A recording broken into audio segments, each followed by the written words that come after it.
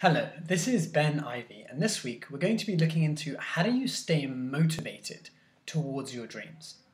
Luke Blomfield has commented and asking how can you stay motivated when different people say things to you, and how can you really stay on track? And that's what we're going to be looking into today. We're going to look into why you are looking into that dream, like is it your dream, and 7 tips to stay motivated in achieving that dream. So firstly, is it your dream? That's the biggest question. Because you can achieve anything you want in life, but if you're achieving a dream that's not yours, that's something that I really wouldn't recommend. So why would this be the case? What have your parents told you? What have your family told you? Your friends, peers, co-workers? Are you achieving someone else's dream because they didn't achieve it? Some parents force their children to do certain things because they were never good at it. What is it that you really want to do? A great question to reveal what your dream is if you had all the money, if you had all the time, and you could not fail, what would you do? Thinking this could point you in the right direction, or it could take you to a completely different direction. So think about this question and think about, is it really my dream? Is it really what I want to do? And if you've answered that, now I've got 7 steps and 7 killer tips for you to stay on track. So the first one is progress. You need to be progressing towards your goal, but measuring it. Most people set a really big target and then they just wait until they achieve it. And often, because it seems so far away, we get disheartened. We think, oh, how could I ever get to that place? Or how can I move there? Because you don't know the little steps and wins along the way. For myself, I wouldn't be measuring, the amount of money I'm making or the title that I'm giving myself with regards to progress towards my goal. Instead, I would be measuring, okay, I want to inspire 1 million people. Let's measure how many people attend my seminars, how many people on average watch my videos. That's a better metric because it's always increasing. It makes you feel good. You're like, oh, I'm moving forward. This is great progress.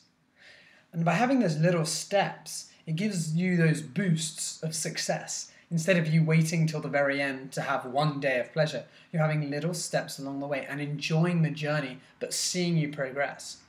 For you, Luke, you could be writing down how many academic journals you've been reading. What knowledge are you obtaining now? Like, what are you mastering?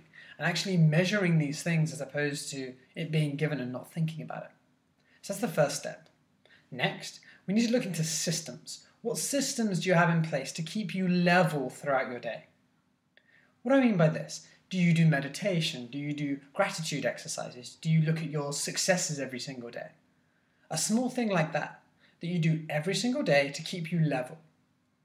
That means that no matter what happens in life, like all these things come at you, you're still level. And you maintain that level because every single day you're conditioning yourself to be like that. Most people get affected by external things. Instead, you're going to keep that level playing field and allow you to move forward because you have the right systems in place. Number 3, visualization. Visualization is really, really important. Why is that? Because our brain can't distinguish between reality and imagination. So if you think for 5 minutes every day and you picture yourself achieving your dream, you see everything, you listen to what you're hearing, you have accessing all those modalities. So what are you feeling? Things you're saying to yourself. And you really make that image concrete. And imagine the challenges you're going to have when you achieve the dream. And imagine all of those different things. That's going to focus you like tunnel vision. So instead of you going about your day being affected, you've got tunnel vision, you know what you want, and you're achieving it and you're moving forward. So that's something that I'd really recommend doing every single day. I do it every day. Number 4, look into people. You're the average of the 5 people you spend most time around. I say this time and time again because it's so important.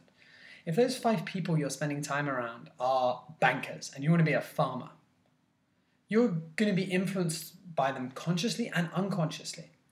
So you need to track who you spend time with and think, Is this person having a positive influence on me or a negative?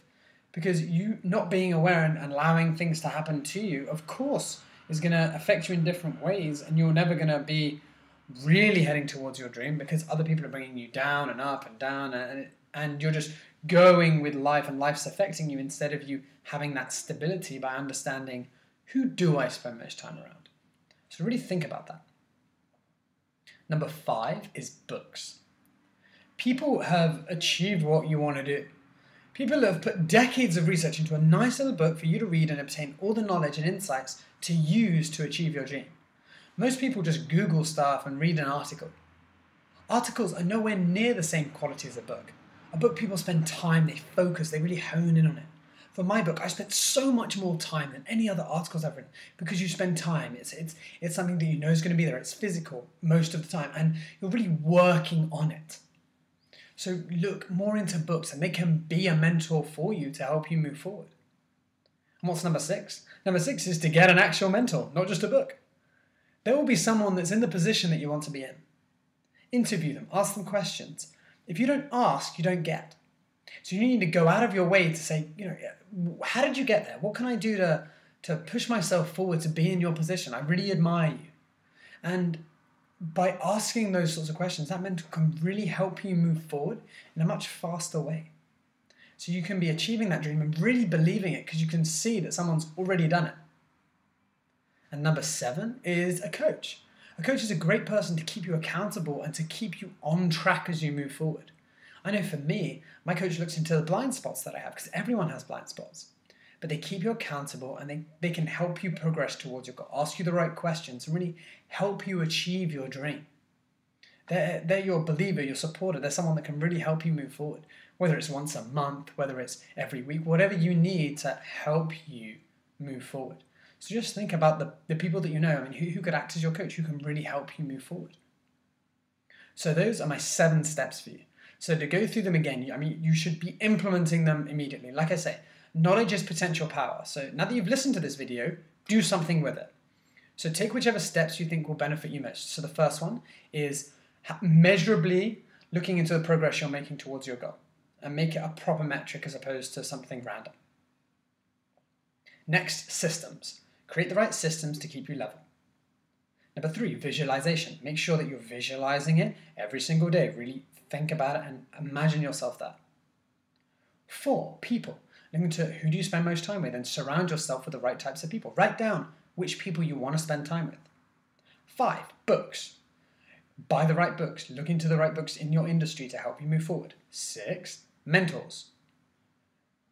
Contact 5 people who could be your mentor and just ask them a good question and be interested in them. And 7th, get a coach. Really get someone that can help you be accountable to push you towards your goals and your dreams. So with that, I want to say thank you for listening. Please share this with someone who you want to motivate towards their dreams and who you believe in. Because you just watching this is just by yourself. Share it with the people around you so you can bring everyone else up with you. Thank you very much for listening, and I look forward to seeing you next week.